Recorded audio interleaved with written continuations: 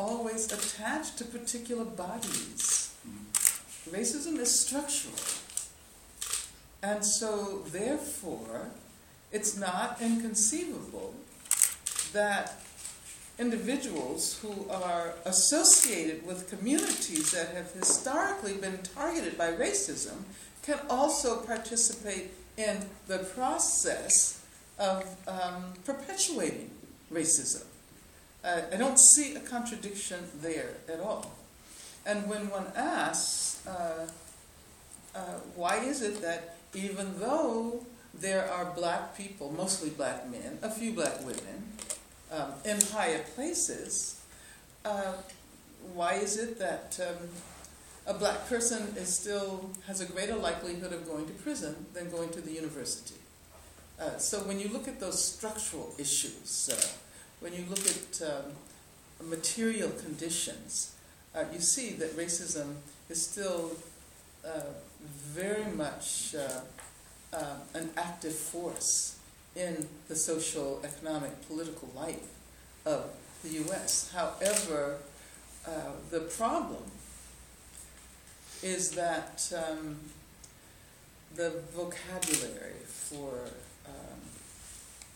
discussing institutional and structural racism has not been developed to the extent that it needs to be developed. And so therefore people look at the old ways of conceptualizing racism. They assume that racism either refers to individual attitudes or it refers to legal constraints. And of course, most of the laws, not all, but most of the laws that were explicitly racist have been erased from the books. That was the aim of the civil rights movement. The civil rights movement did achieve very important goals. However, it should be pointed out that what we call the civil rights movement was not referred to by the people who were involved as the civil rights movement. It was referred to as the freedom movement. And civil rights was one aspect of that struggle for freedom.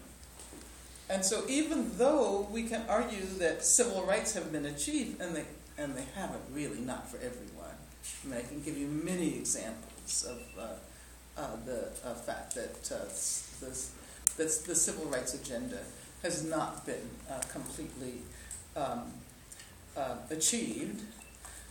However, the issues of the material issues, the issues of housing and healthcare and schools and social services, racism very much structures those issues, those institutions.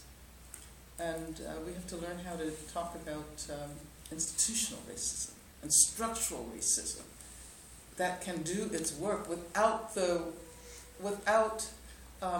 anyone ever indicating individual prejudice, or without there being a single law that bars certain services to black people or Latino people. That's the challenge of this era. And I would say that the case of Trayvon Martin, which was publicized internationally, right? You know about that. And on the one hand, I think it's very important that people all over the country have begun to mobilize around that issue of vigilante racist violence or police violence, because it's a form of police. George Zimmerman was a wannabe policeman, right? However, the tendency has been to treat that case and other cases like it as exceptional, and to focus only on the individuals, to focus on prosecuting George Zimmerman.